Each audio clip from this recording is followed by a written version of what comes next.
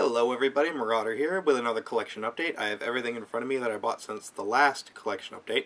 So I'm going to go through these, and I have them separated by where I actually bought them from. So this will actually be kind of fun. We'll start with what I bought from GameStop. I don't really like shopping at GameStop, as most of you know, but you do tend to go in there looking for particular used games, and which I did. And in the meantime, I actually found two games. These were bought on different dates because they were super cheap. The first one I found is Raiden 4 for the Xbox 360, and I like Raiden. I mean, I was playing Raiden Trad on the Genesis, if any of you saw my review, so it just kind of got me in the mood to go out and see what other kind of Raiden games I could find, and this was, I think, at $8, $9 at GameStop. Couldn't pass it up. So yeah, it's pretty fun. One thing I don't like, though, is they charge you for the extra ships on Xbox Live as DLC, which I guess, but it is kind of annoying you can't unlock any. But otherwise, fun game, good two-player, had a blast with it, so I can recommend that for anybody who's a shooter fan. It is really hard, too, by the way. Another game I found, this was $4.50, is a copy of Knight's Journey of Dreams for the Wii. This is a game I've wanted to buy for a really long time, and I just kept putting it off. But when I saw it at GameStop for $4.50, you just can't pass that up. I have not gotten into this yet because of other games in the stack here that I've been playing, but looking forward to this. So that's exciting. The next, I bought this game at a local Meijer store. Meijer's, for those of you who don't know, it's like a Walmart. But anyway, I bought the Kirby 20th Anniversary Collection, and I did this for one reason. I am a sucker for game soundtracks. I really am. I love them, and this one especially is amazing. It has, I think, like 45 tracks from various Kirby games, and it's worth every penny. It's worth the price of the game just to get the soundtrack. The game itself is great. It is just a collection of, some of the earlier Kirby games. Kirby's 1, Kirby's Adventure, Kirby's Dream Land 2, Superstar, Dreamland 3, and Crystal Shards.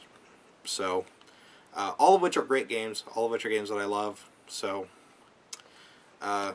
very happy to have this, especially for the CD. The next couple of games I picked up at, there's a used game store called The Gaming Warehouse. It's kind of like a GameStop, but they sell pretty much everything from DVDs and Blu-rays to NES and Atari 2600 games and on up. So, picked up 4 games. 3 of them are Genesis, so I'll just get them done with. This one is called Mick and Mac as the Global Gladiators. This is a cart only. This was something like $1.79 or like $2. This is a great game. It's a McDonald's game, which I didn't know buying it. But you basically run around as this kid with a squirt gun that shoots slime, and the slime actually has a bit of an arc to it, and you basically go and shoot like green oozy creatures. Really fun, and especially for the price. The label's beat up quite badly, and it's really dirty, but I cleaned up the cartridge connector and all that, so it seems to be alright. I'll clean the cartridge itself later, but moving on, I picked up, also for the Genesis, a copy of Marsupilami for the Genesis. I bought this mainly because I got a rush of nostalgia, because I used to watch the show as a kid, and I used to love this show. The game is basically a platformer puzzle game where you run around as the Marsupilami character, and he has this long tail, and so you end up creating stairs and balloons and all these other items with your tail in order to get this elephant from one side level to the other, and you have to do it within a certain time limit. It's pretty difficult, but it is a lot of fun and a pretty good use of the license, I think. I assume they could have turned this into just a generic Sonic-esque or Mario-esque platformer, but they really took it in a different direction, and I kind of like that. And it was only $3.49. Strange thing about this, though, is the insert is actually made of cardboard. I don't know if it's supposed to be made of cardboard or if somebody just printed it on cardboard, because it looks pretty good. But either way, pretty good game overall. Another game I bought that is just awful. This is complete for $3.49. Is Bugs Bunny in Double Trouble. This is a game I'm going to have to do a review on because this is a really, really bad game. And it's really hard to describe exactly why. You basically play as Bugs Bunny, and rather than putting him in a general platformer, you end up playing in these really strange kind of games where, like, one level is you have to turn all of the signs from rabbit season to duck season. And the way you do that is Daffy Duck is there, and you end up throwing a pie at him and then running away and having him run into the signs and swap the signs for you. Except he can hurt you, which makes it really hard, and if you go too far away from him, he doesn't follow you, so it's really aggravating, and I didn't get much farther than that. So, yeah, this certainly was something. Another game I picked up for my Super Nintendo, this is ActRaiser 2. I paid, I think, $8 or $9 for this. And from what I can tell online, that's not a bad price. That's generally what they go for on eBay. That's one thing I gotta say about the Gaming Warehouse overall, is they tend to have very odd pricing. Like, some of the things will be ridiculously cheap, and other things are really, really high. And I think they're pricing off eBay, which, if you're a gamer, you don't price off eBay. You just don't do it. I mean, you can, but people ask ridiculous prices for stuff on eBay, and then these stores look at it and go, well, somebody paid $30 for Super Mario Bros. 3. I mean, overall, this game should be, you know, a $5 game, but I'm not saying I don't like this game. I have played it. It is fun. It's very difficult. It's very challenging, but I like that. Good graphics, good sound, all that stuff. It's just kind of weird that, you know, I thought I got a good deal, and it turns out I could have grabbed it off eBay for around that price. Okay, move on to what I found. I found this just this morning at a local Goodwill, and that is a copy of Sega Sports College Football National Championship. This was just like $2, and I can't pass up Genesis games when I find them. Cart only, cart's in good shape, boots right up, the connectors are relatively clean and all.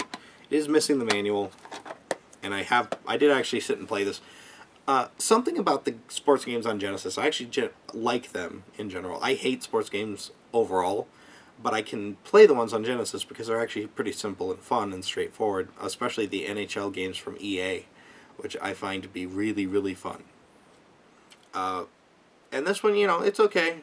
It does this weird thing where when they go to hike the ball, it'll have this really pulled back view of the field, whereas when you actually go to tackle the guy, it like zooms in, and it takes a second, and it's kind of disorienting because you don't know exactly where your character will be when it zooms in.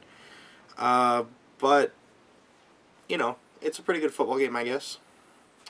So, and not too bad for the price. I have two other piles here. One of these I got from Amazon, so I'll go with that. A friend of mine was having a birthday. My friend Phoenix923's birthday was in September, and so I went on Amazon. I was going to get him something, and obviously you have to spend $25 in order to get the free shipping, and I kind of went a little overboard. But these were all games I wanted anyway, and they were really cheap. First one for the Wii is a copy of Sin and Punishment Star Successor. This is a great shooter, fantastic game for the Wii, unbelievable. Anybody who complains that there aren't hardcore games on the Wii has not played this. I picked this up for $12. I've seen some stores around me still selling it for $49.99. If you go to GameStop, I think they're selling it for around $19.99, which is a much better price. $12. So I picked this up. This is also what I got my friend Phoenix923 for his birthday. And he also really, really likes it. So, hilarious game. Really fun. Really inventive bosses. And, yeah, If you guys have any interest in this game at all, pick it up. It is fantastic. Moving on, also for the Wii, this is a game that Phoenix923 kept recommending, which is Muramasa the Demon Blade. I don't remember how much I paid for this. It was just a little over $10. Worth every penny. Beautiful game. Plays really well.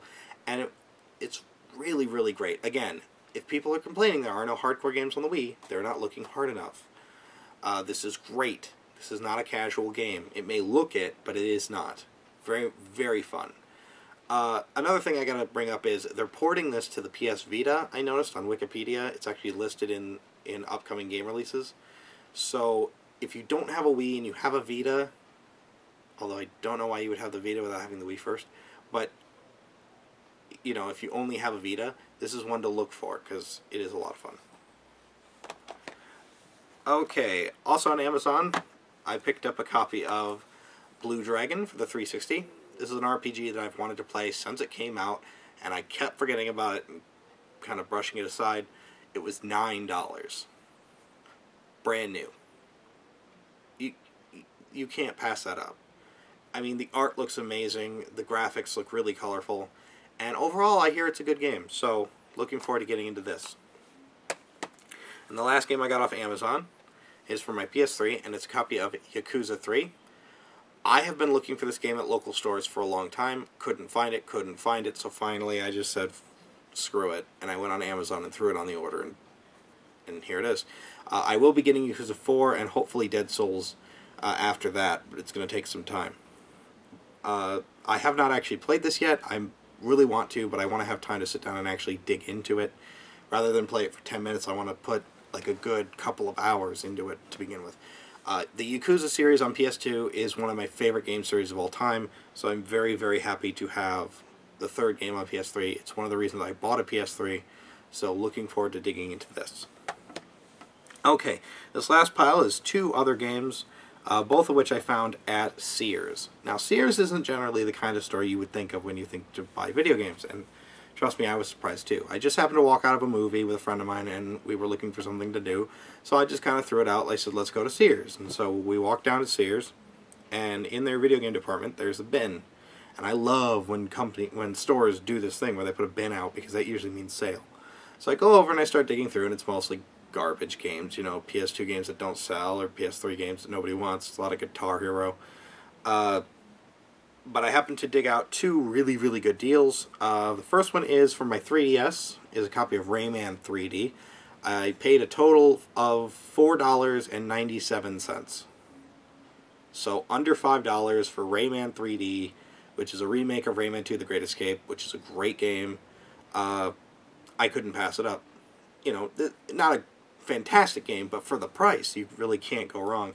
I did play this. It is a lot of fun. Graphically, it's hit or miss, but hey, to have it portable, it's great. And again, for $5. And the best deal I found in the box, I think this game usually goes for around 40 or 50 bucks. I found it for $9.97. Is a copy of Halo Reach on Xbox 360. You know, I was a really big Halo fan back when it first came out on the original Xbox. Halo 1 and Halo 2 are some of my favorite games. Halo 3 really did not meet my expectations. I didn't hate the game. I was just kind of lukewarm to it. I beat it, and I was just like, okay, that's it.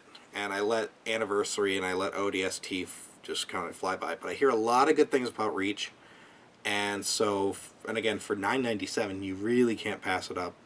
And if this is good, I might go back and pick up Anniversary and ODST just to try them out.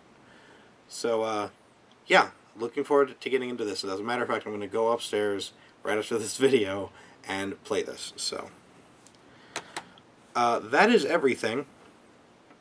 A lot of variation, some Super Nintendo, some Sega Genesis, Wii, and Xbox 360.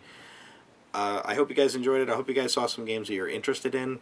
I can highly recommend the Kirby Collection. I really like that game.